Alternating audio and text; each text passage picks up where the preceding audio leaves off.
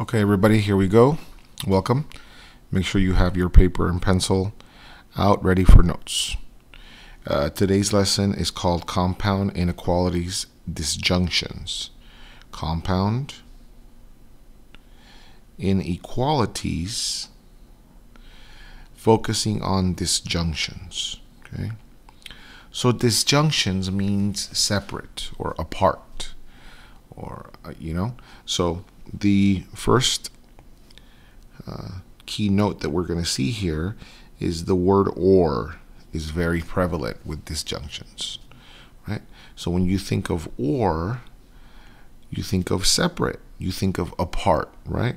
So you think of separate. Let me change the here. You think of separate, right? Or apart, right? Or do you want to go left or right? Do you want to go up or down? Do you want Burger King or McDonald's? Do you like the Dodgers or the Angels, right? You can't, it's not together, it's not and, it's or, apart, separate, okay? So I want you guys to keep that in mind when we do these examples. So again, the first thing that we're going to notice is we're going to read the instructions, right? So let's read the instructions. So the instructions say, solve each compound inequality and graph its solution. So we have to not only solve, but we have to graph, right? So let's get to it. Okay. So let's try this first example here.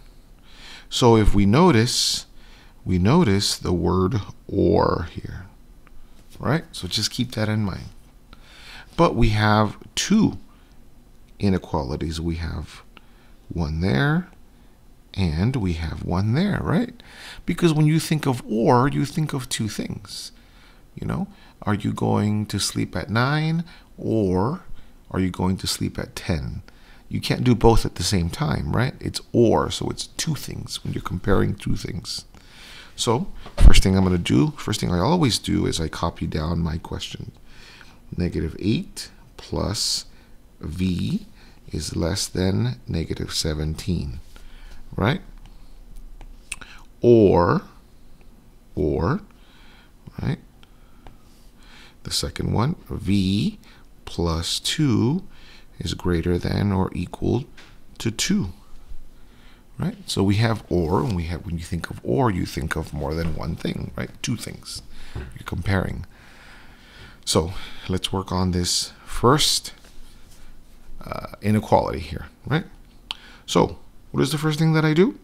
I draw my line of separation, right? So draw my line of separation just like that. So my goal, guys, is to get v by itself. So I'm going to move this -8 over this way, and it's going to become a what? +8, exactly. So let's cross out that sucker here and make him a +8 over here, just like that. So my v can come down, right? Now, I did not divide or multiply by a negative. I'm adding 8 here. So that means that this arrow is going to stay the exact same thing. It's just clone, right? It's just twin. That arrow is twins with that arrow. Same exact thing. So I'm just going to copy it over just like that. Less than. So a -17 and a +8 are not the same signs for sure, right? So I'm going to subtract. 17 minus 8 is 9. And it's going to be a positive or negative, everyone? What do you think? Exactly, negative, because 17 is bigger and 17 is a negative. So here's our first solution, right? But remember, we have the word or here. So that means I got to do my second inequality, right? Which is right there. So let's do this second bad boy right here. So again, draw my line of separation. I'm going to take positive 2, and when I cross it out, it's going to come over and become negative 2, right? So cross out positive 2, and it's going to become minus 2. So again, I bring down my v, okay? Now, if you notice, again, I did not divide or multiply. I subtracted 2. So since I did not divide or multiply by a negative, not just divide or multiply, but divide or multiply by a negative, I subtracted. That means that, again, this inequality is going to be copied down here exactly the same. So greater than, let me do better than that. I can do better than that. Come on. Greater than or equal to. And 2 minus 2 is, let me think about it. Let me get my calculator. No, I'm just kidding, right? 2 minus 2 is 0. And that right there is my second inequality. Let me do better than that. Oops, let me do better than that. Let me get rid of this guy. How do I get, okay. So let me do better than that by, there you go, just like that. Look at that. Okay, so here we have our two solutions there, right? So let's work on the one first on the left first, the one on the left first, excuse me. So this is going to be a closed circle. And how do I know it's going to be a closed circle, guys? Because it doesn't have an equal sign under, right? It only has a, well, let's think about it. Do we use our left hand? So right now, put up two scissors, you know, rock, paper, scissors. Put up scissors with your both your hands, excuse me. Which hand do you use to make these scissors right here? Exactly, you use your left hand. And left hand means less than. That means you're going to graph to the left. So we're going to go open circle on -9, and we're going to graph to the left. So open circle on -9, which is, let's see, -6, -7, -8, -9 right there. Open circle on -9, and we said we're going to graph to the left. So just like that, look at that. Okay, perfect, did the first one. Now we need the or. Now let's do this one here. So this one is going to be an obviously what kind of circle? Closed circle, right? Because we have our equal sign. Now again, throw up your peace signs, throw up your scissors. Which hand makes this arrow right here? Exactly, our right hand. Our right hand means greater than, and we're going to graph to the right. On 0, we're going, with a closed circle, we're going to graph to the right. So on 0, closed circle, we're going to graph to the right. Just like that. And there you go. Now, if you notice, look at the graphs. They're going away from each other, right? They're going apart. Because that's what or means, apart. Goes back to our notes here, right? Separate, apart, right? And this is exactly what's happening in this graph. Look, two separate, one graph, two graph, and they're going away from each other. They're going apart. One's going left, one's going right. One's going to in and out, one's going to the habit. One's having Italian food, the other one's having Mexican food, right? Or, right? And what this means, guys, if I can choose any number from here and plug them into V here and plug it into V here, and it's going to make these inequalities true. Or I can pick any number here and it's going to make these inequalities true as well. That's the beauty of or, right? All right, let's do our second example.